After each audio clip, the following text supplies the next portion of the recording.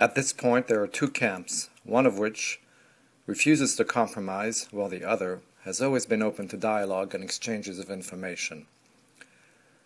The uncompromising camp upholds the sanctity of museum collections and subscribes to the theory according to which an object's history is less important than the object itself.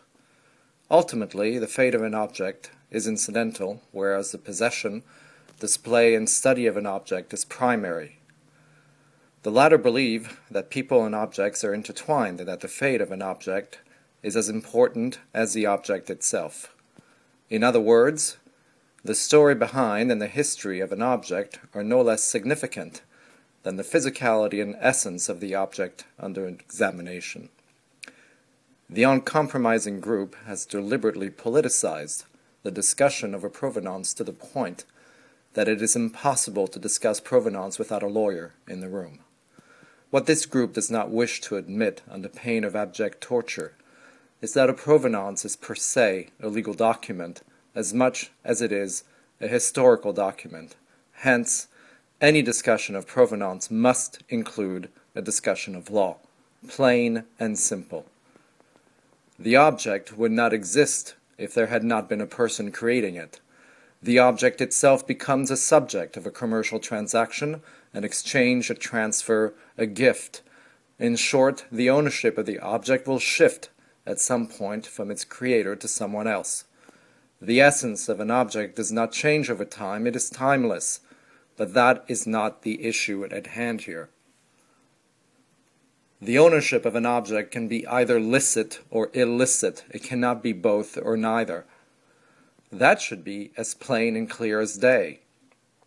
When an object which has been illicitly obtained enters a public or private collection as an acquisition or a gift, title to this object will be transferred from the previous owner, licit or illicit, to the receiving institution or individual. If the previous owner entered into possession illegally, he has no legal right by which he can transfer good title or legitimate ownership to the next owner. However, if the receiving party, the new owner, is fully aware of the dubious nature of the object that he is acquiring or accepting as a gift, he becomes party to the theft. That should be also clear, no? The provenance becomes the public face of these transactions, licit or not. For that reason, and for that reason alone, it becomes a source of evidence as to who owned, possessed, or held the object, when, and where. Now, do you understand why there are no provenances that appear when you click on an object displayed on someone's website? Or even better, if there is a provenance, it is so elliptical that it is in fact a work of fiction. Hence, the school of thought that politicizes the discussion of a provenance and provenance research is the same school that does not really subscribe to the rule by which the full provenance of an object should be disclosed as a means of educating the public, hence putting one's tax dollars to full use, as a means of educating the buyers and borrowers of these objects so that they can rest assured that they are buying or borrowing an object that is licit. Any attempt to hide, modify, or otherwise obscure the ownership trail of an object is somewhat akin to the commission of a crime. But unfortunately, most nations do not criminalize such activity. When an object is presented for acquisition or as a gift, the potential buyer or recipient of the gift should make sure that the provenance of that object does not hide any unsavory past which would threaten his good title to the object under discussion. Well, that requires a certain amount of due diligence. The big question is, how much diligence is due and acceptable? The answer to that question varies from place to place and can be truly disarming.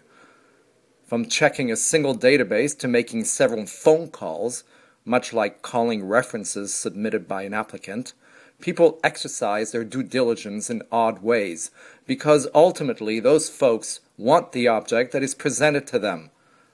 Nevertheless, a reasoned approach might compel the potential buyer or recipient of the gift to demur and reject the object because the provenance simply is too skimpy for words, or there are too many unanswered questions that in due course would come back to haunt the new owner of this object.